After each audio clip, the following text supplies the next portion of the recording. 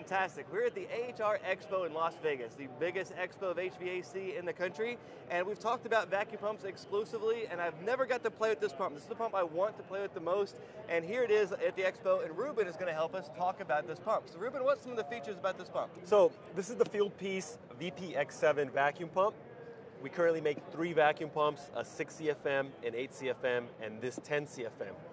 So what differentiates this product? The entire vacuum pump line has the run quick oil change system. If a contractor is pulling a vacuum, let's say 45 minutes into a vacuum, and oil is dirty, you can change the oil while the machine is running. So you can see your oil right here. Yes. This is the actual, all the way down to the bottom. So if there's moisture in it, you can see the moisture sitting there at the bottom where you can't in other pumps. It's got a nice big sight glass. If you have clean oil, it's going to be crystal clear. As it captures saturation, moisture, you're going to see the oil turning dirty. So once the oil is dirty, you can open this knob. Dirty oil falls into the reservoir container. Okay. We have a funnel that's built into the top. You get the brand new oil and pour the new oil in. You never turn the machine off. You do this while the machine's running. So this oil reservoir can be empty for almost 2 minutes before your vacuum will start to leak. And you can do the oil change in about 20 seconds. So the technicians don't have to stop their vacuum to change their oil. It's very fast, very clean, very easy. It really incentivizes them to change their oil and therefore have a faster, more efficient vacuum. Besides the run quick oil change, this 10 CFM comes with an aluminum pump. It's the only machine with an aluminum pump. What's the benefit of an aluminum pump? It's lighter. Okay. So you're saving a few pounds. Can I pick it up? You sure can. This is a 24-pound vacuum pump. It's not only the lightest 10 CFM, it's lighter than most 6 CFM. So at the end of the day, it's smallest, fast, lightest vacuum pump on the market. Also, you have multiple connections here. So you got 2 3/8, you got a 1/2 inch, and your 1/4 inch. Yeah, it's a cleaner setup. A lot of guys use a T, which, you know, if you're using a lot of hoses, it gets kind of clunky. It's hard to connect, disconnect. So this is a much cleaner interface for connecting 4 hoses if you want to pull from 4 different points of a system. Very cool. Now let's talk about the motor. What kind of motor is in this? It's a dual stage. The 10 CFM uses a 3/4 horsepower DC motor. So what's the advantages of this DC motor? So DC motors are, one, they're lighter, so you're also saving some weight on the motor. They're not affected by voltage drop. So if you're using a long extension cord, which pretty much everybody does, you could be getting as low as 100 volts, which means your machine isn't working at full capacity. With the DC motor, this guy can receive as low as 95 VAC and still operate at full capacity. Very cool. Now on the side here, we notice a few other little things. You have a removable cord on the back. What's your benefit? Yeah, so for storage, you want to put this away, you can just unplug the EEC cable. When you plug it back on, it does have a little safety to prevent it from becoming unplugged while you're doing a job. So you don't want, in case somebody accidentally trips over the cord, this will eliminate any potential risk for disconnection. And your lever here on the back side? That is a gas ballast valve. When technicians are beginning to pull a vacuum, there's a lot of moisture in the system.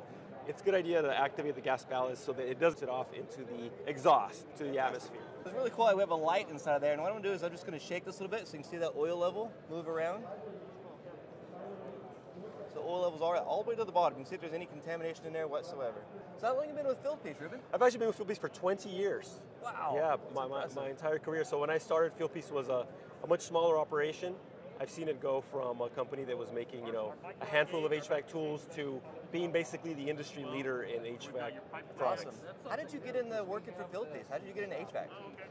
Well, honestly, I got a job with Fieldpiece because I had friends that worked at Fieldpiece, and I started working, you know, in the warehouse logistics, and then moved my way up to tech support, warranty, and I've been doing sales for a little over a decade at this point in time. That's awesome. Selling the product, so it's really fun. You know, we're one of the big innovators. We have new products every year, keeping things fresh, adding value for the technicians, making their jobs easier, faster, better. And if somebody had questions specific to Fieldpiece, can we send them to you? Absolutely. You can contact my email, rduarte@fieldpiece.com. My name is Ruben Duarte. I put a link in. The best place to find info would be our website. All of our contact info is on there. Now, one last thing, just want to clarify. Ruben, have we ever met before? I have never met Ty before today. Oh, you're breaking my heart here. But the big thing is there any communication? Is there any money transferring here? Is there any financial connection? No, not at all. Fieldpiece? This is just simply curiosity about this machine, went straight to the manufacturer, got their say in it, and it's just showing you guys what's available. This is just their vacuum pump. There's tons of other products. I'm not promoting any specific manufacturer, just find this really interesting. And Ruben, I really appreciate your time. Hey, thank you, Ty. Hey. You have any advice for any young people coming in the field? It's a great industry and it's a great career. There's a lack of technicians. There's a high demand for them. So you have a lot of power as a technician. The barriers to entry are very low. The high side is very high. There are some technicians well over 6 figures doing HVAC. They didn't go to university. They didn't take out any loans. Very fun job, a lot of diversity. It's a good industry to be in.